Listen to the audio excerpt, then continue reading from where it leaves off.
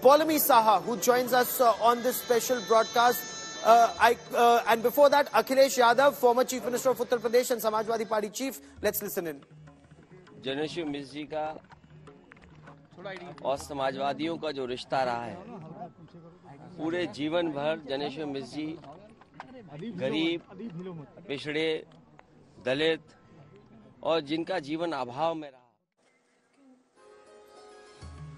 Paulami Saha joins us on this special broadcast. Paulami, the Prime Minister has just tweeted a picture of the Divya Bhavya Ram Temple. Tell us more about the entire effort that's going in for this moment of the pran pratishtha and what you see around you.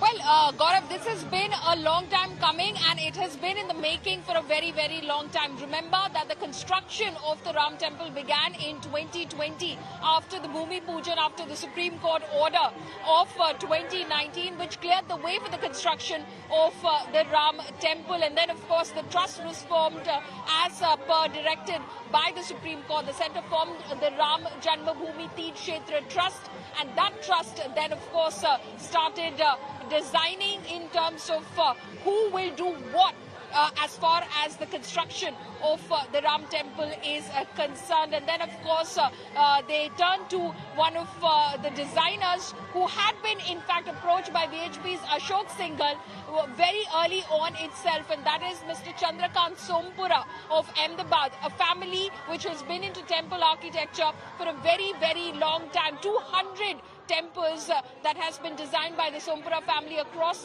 the country, and it was then, of course, that the first design was made by Chandrakant Sompura in 1989 itself.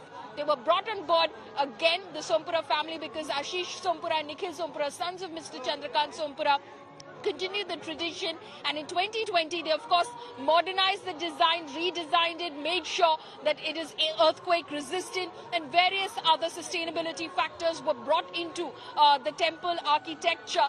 And after they designed it, again an old association, Larsen and Toubro, was brought into the picture for the construction of the temple. Again a conversation that BHP's Ashok Singhal had with Mr. Nayak of Larsen and Toubro very, very early on, that if the temple is constructed, we'd want L&T to do the job, and that's exactly what L&T has done. We spoke with the team L&T here at the temple yesterday, the project director and the board Stay with me, director Paulami. as well. This picture of Prime Minister Narendra Modi's Mi-17 1V helicopter of the Indian Air Force. There are 4 such helicopters that are standing by at the Maharshi Valmiki International Airport.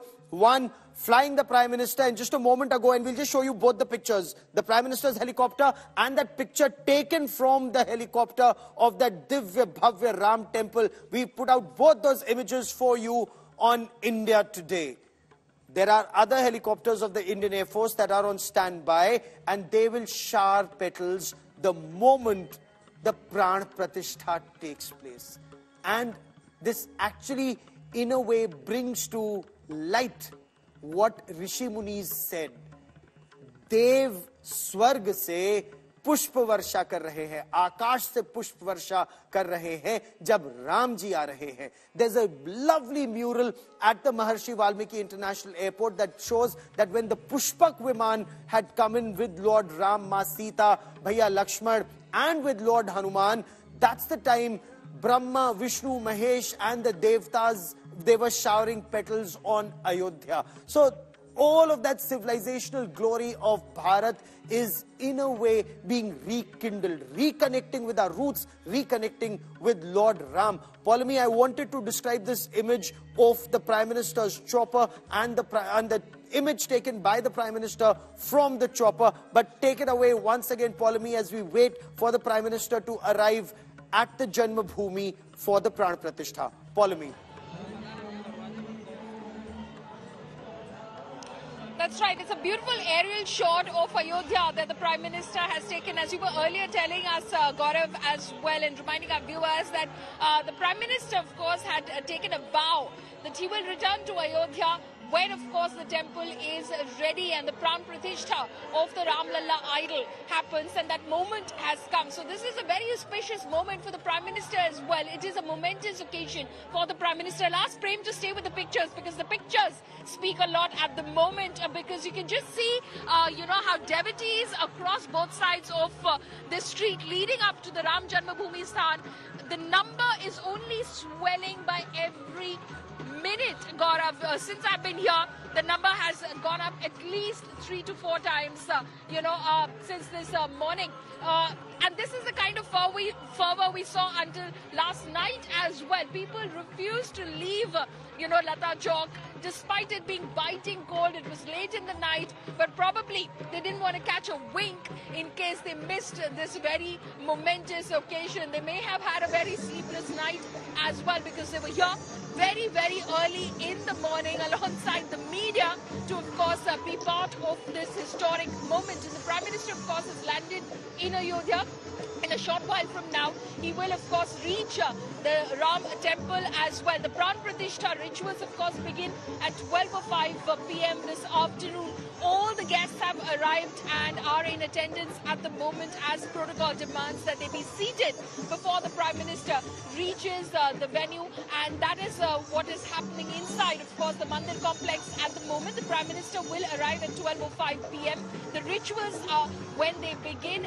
That's when it begins in the Sanctum Sanctorum, the Garbhagriha, and then, of course, it carries on till about 12:55 in the afternoon, and 12:20 being the Abhijit Muhurt, when in fact the pran pratishtha is to happen, opening up a small window of 84 holy seconds when that happens. But the Mangal Dhwani, of course, has been underway, Gaurav, inside the Ram Janmabhoomi Sthan, because the Mangal Dhwani, of course, started at about 10 a.m. this morning. It will carry on for another 45 minutes till 12 in the afternoon. The Mangal Dhwani being the auspicious chant that will go on with 50 different exquisite musical instruments, which will be in fact creating this aura around the entire complex of the very auspicious moment that is set to arrive. And you can just see the sense of celebration and jubilation. I'll ask Prem to walk ahead and show some of those images as well of the celebrations that are underway over here, because everyone here is just waiting for that moment very, very patiently. They've waited many long years, they say, and this moment has finally arrived. The day has finally arrived when they will be able to witness it. So the Prime Minister will be shortly arriving inside the temple complex for the rituals of the pran pratishtha to begin. And look at those lovely images on our television screen from the Rampath and the Dharmpath. For the benefit of our viewers, these are two major arterial roads in Ayodhya.